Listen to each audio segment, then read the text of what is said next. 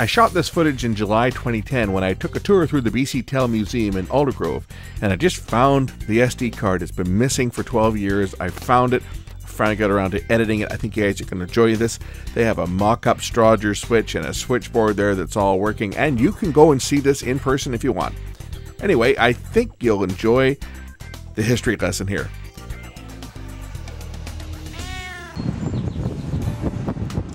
Here's the old Aldergrove BC Tel building. It was the old Exchange, and we're going to go in and take a look at some of the old phones. And apparently they've got a working stroger switch in here that they can demonstrate on, and we're going to go and take a look at this and see a little history. This is an old heritage building. It's been here for over 100 years.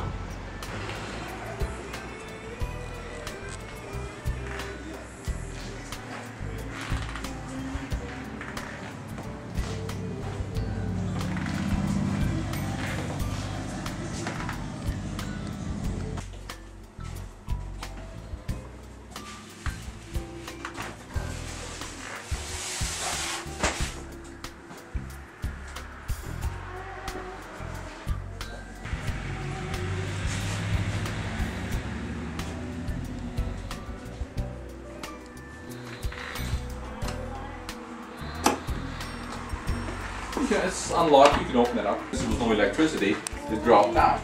Yeah. Then she plug it in. Ask them what number they wanted, plug it into that number, and ring the number. And when they were finished, they'd give a short ring and she disconnected it.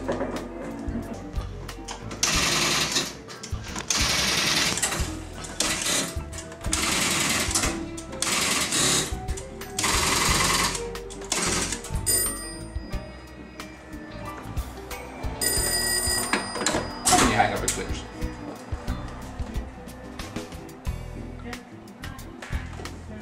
So you pick it up, it grabs a line. That's this one here, right? Yeah, so fine, still have an available line. Yep.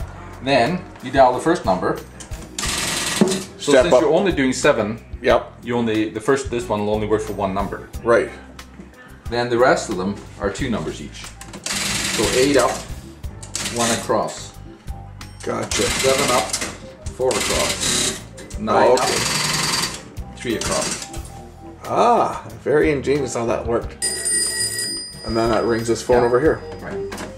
So each number reduces it by 10. So if you start off with 1 million, you drop down to 100,000, 10,000, 1,000, 110, and then direct line off the phone. So this was Aldergrove 100 years ago. So there's Fraser Highland 272nd. So that was the hotel that was there before the one that's there now. And there again it is up there. And that's the first car in Langley. It's a 1910 Cole. Across the street was Smith & Parr, which is that building up there. And that's what it looked like on the inside. Then this building here, that's the one you're in right now. So it's 100 years old this year. In this picture here, power poles on this side of the street because the electricity came from the shingle mill. Right. Now this is the same picture 20 years later. This building is right in there. But the hotel's burned down, and so is Smith & Parr. But you'll notice the power poles on the other side of the street because the BC Electric Railway came through and brought the 110 volt current with them. Right. And the phone lines are on that side of the street because this became the telephone exchange. This was the last one in use in BC. It was used up in Comox for search and rescue. And there you can see them down in Vancouver working on this type of switchboard.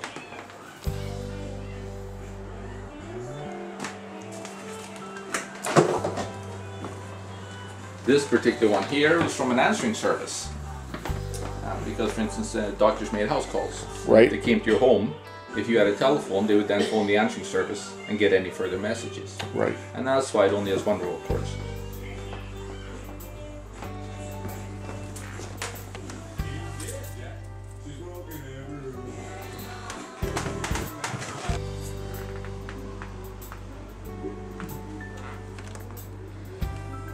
Yeah, different kinds of phones. Some that have been converted. And that's the elderly post for that picture there. His name is Bill Humphrey. He was out here about 6 months ago. And the first TV show filmed in Vancouver was about BC Tel.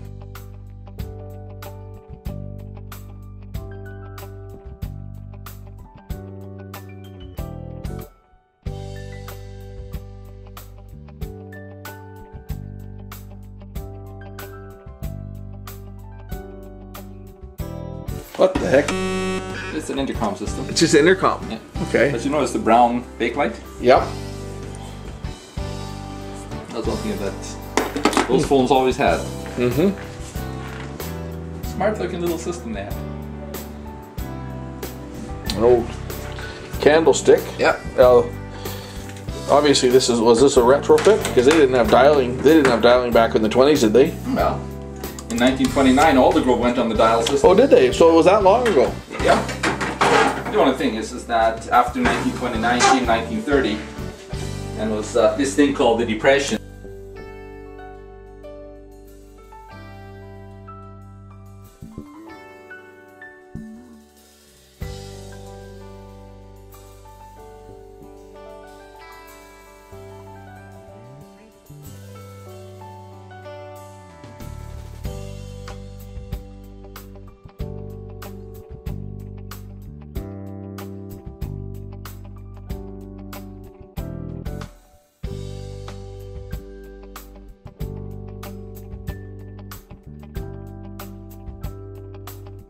Found some of these in my attic. Yeah. Now you can still buy them, $29 each. Do 3 batteries. Okay, yeah. You add that down in the basement or whatever. Mm-hmm. Or you can put the batteries in the telephone like I've done on this one. Yeah. No car phones, yeah. One of the couple of early cell phones there. Yeah, I got one of those. Old 8000. Recognize a few of these phones actually. Well, it's in the boot now. Over telephone isn't.